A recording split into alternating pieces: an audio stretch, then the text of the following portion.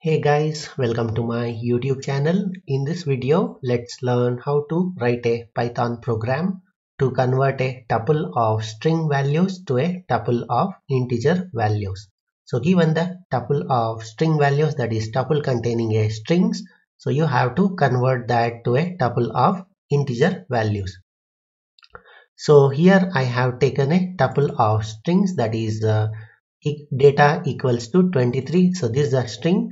This is another tuple inside the tuple, that is 33, 44, and this is a second tuple. So this is a third tuple, and the third tuple contains also a nested tuple within it, and this is the fourth tuple, that is 4, 5, 6, 7.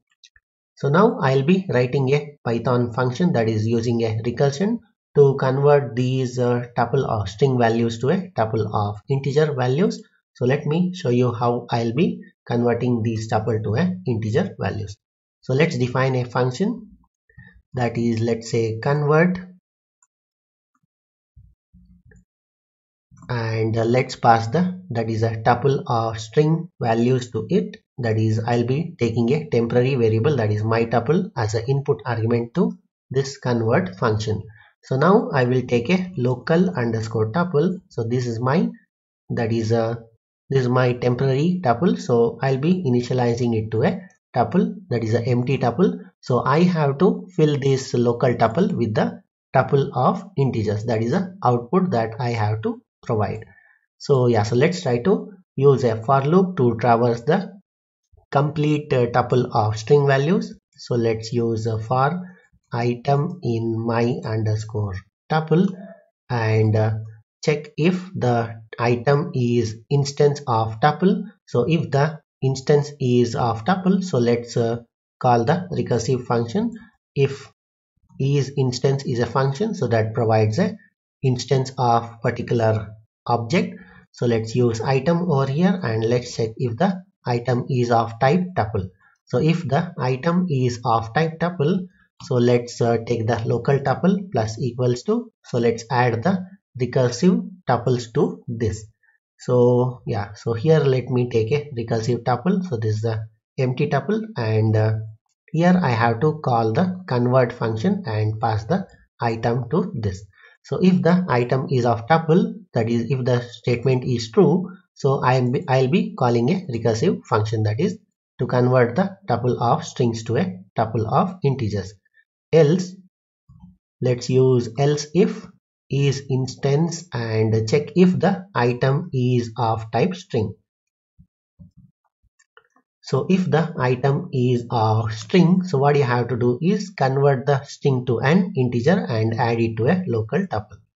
Let's take a local tuple plus equals to, let's convert the string to an integer.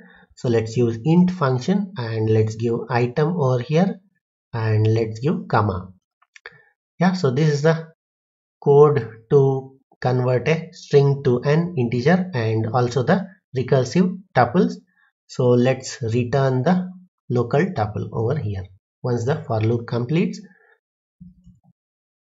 Yeah, so this is the function, and now in the main program, so I'll be taking a variable that is info equals to, let's call the function, and let's pass the data, that is this, whatever above tuple we are generally passing as a data to the function.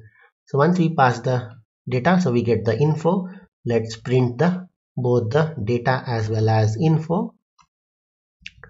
Let's print the info. Yeah, so this is a complete program to convert a that is a tuple of strings to a tuple of integers. So let me run this program and let me show you how it works. So you can see the data, that is this, that is containing a tuples of string, is getting converted into a tuple of integer values. So you can see exact position, and this is using a recursive function. So you can see 23 is intact, and this is the second tuple, this is the third tuple, this is the fourth tuple, sorry, this is the first tuple, this is second, this is the third, and inside the third we have another nested tuple, and this is the fourth tuple. Yeah, you can see the positions are intact. So yeah, so let's print some message, that is user friendly message. that is a tuple of strings, and here let's print a tuple of integers.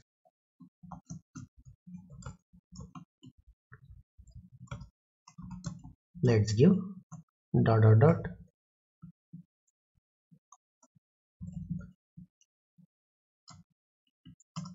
Yeah, so this is a complete program to convert a tuple of string values to a tuple of integer values using recursion. So let me run it again.